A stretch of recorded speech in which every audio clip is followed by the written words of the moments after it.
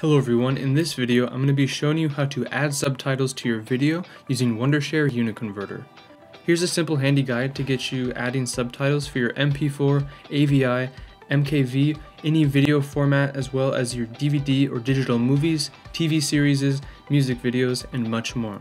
You can add all sorts of different subtitle formats from SRT to SUB files, and these can either be inputted directly hard-coded into the video itself or as an associated file next to it. You can also actually extract subtitles from your video as well, so we're going to be going over this today.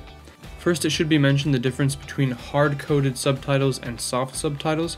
Hard-coded ones are ones that are inside of the video itself and cannot be turned on or off or changed. Soft subtitles are the opposite, where it's usually in a separate file or embedded inside of the video, where you can change the language, turn them on or off, and adjust other font properties.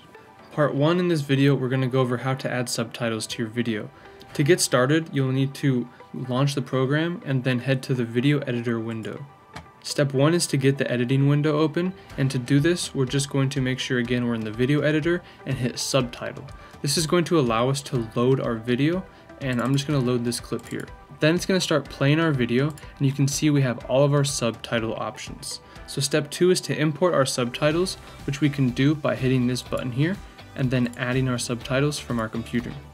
So I've gone ahead and loaded my subtitles. Now step 3 is to customize your subtitle settings. To do this, it's really simple. We can go through and first find a spot where we view our subtitles. You can see they're extremely small, so let's adjust our options. First, I'll change the font just to see how it looks, and I'm going to increase the font size a lot to make sure our text is visible. And now you can see as we play, we can see our subtitles playing along with our video. We can continue to change things like the color of our subtitles to something more visible. You can change things like if it's bolded, italicized, or underlined. And you can also add outlines and with different widths and colors to your subtitles to make it easier to read for older people. And then you can also finally adjust where the subtitles appear, whether it's on the top, middle, or bottom. And you can also use this slider to make more fine adjustments. If at any time you want to start over as well, you can hit reset, but these are looking good as I preview through them, and they're looking very visible and readable compared to the actual footage itself. So now step 4 is to convert our video and save it with these hard-coded subtitles. To do this, we're going to hit OK to save our changes, and now we can hit the settings button here to adjust an output format like MP4 or MOV. You can also do this down here to change the output format of all your clips if you're doing multiple, and choose from one of the thousands of video and audio codecs. And then to save these finally and hard code them in, hit convert all or start all to begin the process saving all of them. And then once it's done, you can head over to the finished tab and view our video, and as you can see we now have our hard coded subtitles built in. Part 2 is now we're going to choose multiple subtitles and audio tracks when we're playing back something that already has subtitles. You can keep all of the subtitles and audio tracks in the original video so that you can turn them on and off for any track that you want in any language. So follow these steps and you'll be using this in no time. Step 1 in this process is again to choose subtitles of our footage. So back in Video Editor, I'll choose Subtitle and load my footage with subtitles built into it.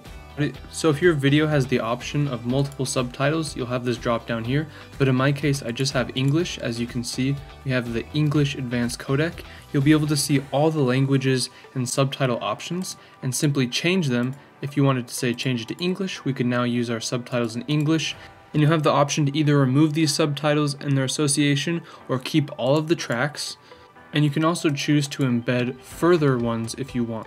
And then step 2 is, like I said, to select an audio track for movie playback, the final one that's going to be displayed. And then to preview our changes, if you want, you can click on your video and view them to see how the new subtitles are going to appear. And then finally, step 4 is to make sure we save and embed these changes. And to do this, we're going to select an output format, something like MP4 or MOV, and then hit convert or start all to begin the process of saving these new subtitle settings inside of our embedded video. And then you can go into the finished tab to view your finished file when done, and now you can enjoy videos on your TV with subtitles or audio tracks you want.